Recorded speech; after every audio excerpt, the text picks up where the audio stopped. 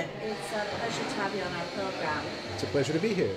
I wanted to speak to you first, I guess, on this motion for Islamophobia, condemning Islamophobia. I think a lot of people were shocked about it. Tell us a bit more about this motion and what it represents. Well, the good news is that it doesn't have force of law. It does not directly threaten free speech now, not yet. That's the good news. The bad news is that it's a major step forward towards criminalizing not criminalizing is perhaps too strong a word, but repressing free speech against Islam. It doesn't repress it now, but it's a step in that direction. And so criticism of Islam is going to get more and more difficult.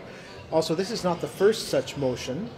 There were two previous to it, one in the Quebec National Assembly in 2015, I believe, and it was unanimous, and another in the Canadian Parliament last year, and then this one, which passed, I believe it was only a week ago approximately, in late March. We're now April 2nd. It's basically a victory for radical political Islam because it sends a message that if you criticize Islam, somebody might accuse you of Islamophobia, and Islamophobia has been condemned by the Canadian Parliament, and there may be negative repercussions, maybe not immediately. If they've done this now, then what's to prevent them from passing something stronger with more effect in the future? It's basically a step towards a new blasphemy law. Canada already has a blasphemy law, which we're trying to get rid of. It's Article 296, I believe, of the Criminal Code. It hasn't been used in decades. But if a new one is passed as a future, outgrowth of this motion on Islamophobia, it could very well be worse than the existing blasphemy law because it talks about Islam in particular. Therefore, it gives a privilege to a particular religion, which could cause interreligious conflict. And also, we can be sure that there'll be lots of fanatical Islamists who make sure it's enforced, whereas the current blasphemy law hasn't been enforced in ages. So it's very troubling. What do you say to people who say, well, this is a way of stopping terrorism, especially with the awful, tragic attack on a mosque recently? Well, it has nothing to do with that attack on the mosque other than the fact that people are using mass murder, they're exploiting that mass murder as an excuse to pass this motion. That, what happened in Quebec City was an attack on people, on Muslims. Islamophobia, the word means fear of Islam. It's perfectly reasonable to be afraid of Islam, especially its political, radical, fundamentalist variant. I'm afraid of radical Christianity. I mean, there are radical Christians who murder abortion doctors or pass anti-gay legislation, or, the fundamentalists of all religions are dangerous. And furthermore, it's not going to make things better. It's going to make things worse because everybody, who thinks clearly can see that this is unfair. It's going to make it difficult for people to express their fears of terrorism, fears of Islamist terrorism, and which is going to make the social climate even worse. And I think if it does anything, it'll increase the probability of some kind of acts of violence, acts of hatred, could probably increase as a result of this unfair motion. What about the Canadian blasphemy law? When was the last time it was used, and what are the hopes of it being gotten rid of? Well, the last time was I'm not sure of the date. I think it was over half a century ago, a long time ago.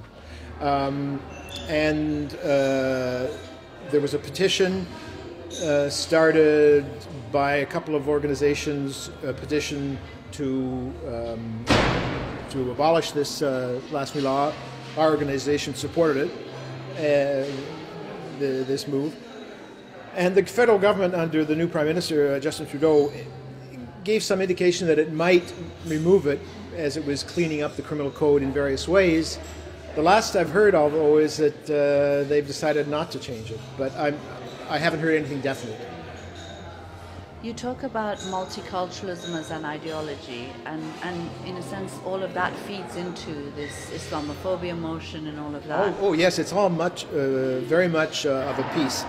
Multiculturalism, what it means literally, is just cultural diversity. That's what it used to mean in the good old days, but now it basically means cultural relativism. It means that the person's ethno-religious identity is more important than their citizenship. It means that people are labeled by the community in which they're born and raised, so that Muslims get the Muslim label stuck on them. That's what multiculturalism means. And this empowers fundamentalists of every religion. If religious identity becomes so important, then that empowers those who are most pious, most fundamentalist. And so multiculturalism plays very much into the hands of the Islamists. And it makes it harder for Muslim dissenters to express themselves and to escape that identity. It makes it harder to change religion, for example, or to become an atheist. If a Muslim wants to leave Islam, I mean, it's already difficult enough, especially in Islam, where apostasy is considered to be a horrible sin and in many countries a crime. Now, I mean, it's not a crime in Canada, but if the label is stuck on people, it's harder for them to get rid of it. And Canada has a Multiculturalism Act.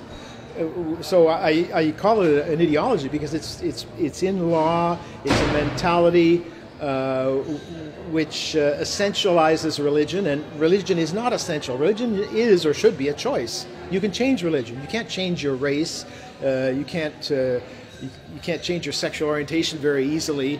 You can't change your age except to grow older. But you can change your religion. So religion is not an essential trait, and so it shouldn't be essentialized by identifying people by that label all the time.